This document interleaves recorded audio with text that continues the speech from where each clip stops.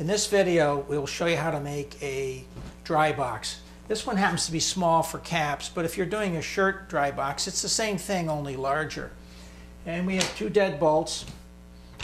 And when you open it up, there are 3 things that are really important. One is you need to have some sort of a seal around the edges so that when you close the box, and this is just stripping with adhesive on the back of it.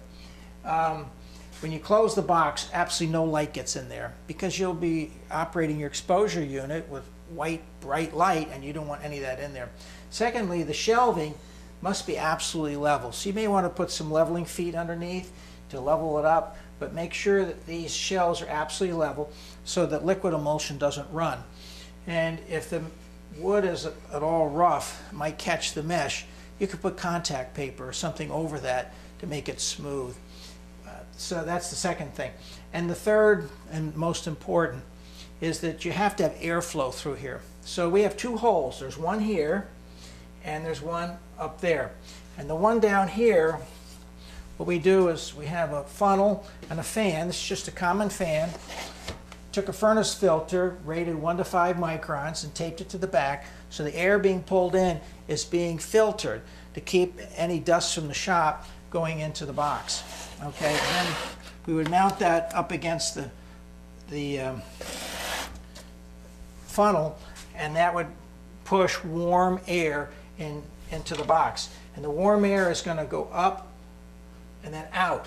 And now that hole right now is shown as open, but actually what you need is what they call a blind hole, which means take a big square piece of wood and you will screw it right over that hole, but with some spacers so the air can get out but the light cannot get in.